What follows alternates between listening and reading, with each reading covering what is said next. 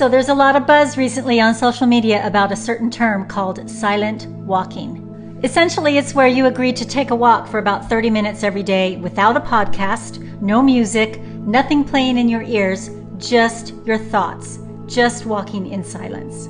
It's this big, exciting new trend. Well, really, it's nothing new. Buddhist monks have been practicing what they call walking meditation for a long, long time.